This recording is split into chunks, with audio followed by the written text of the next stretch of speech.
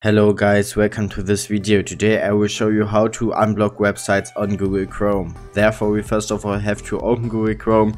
Now we just have to enter web store and press enter, and then we just have to go to the official Google Chrome website. Now we can see the search bar at the top, and there we just have to enter VPN and press enter again, and then we have to go to one-click VPN, free VPN for Chrome. But of course you can also find a link to this extension in the video description, and then we just have to click on add to and click on add extension again right here. And as you can see, now we have already added this extension to Google Chrome.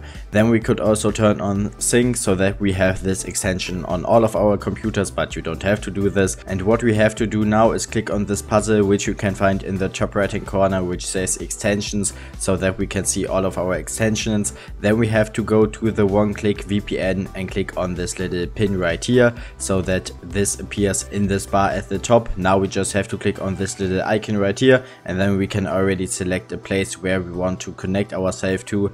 So we just have to click on it once, and then as you can see, now we are already using a VPN and we have unblocked websites on Google Chrome. So if this video could help you, please leave a like and subscribe. Thanks for watching, and bye.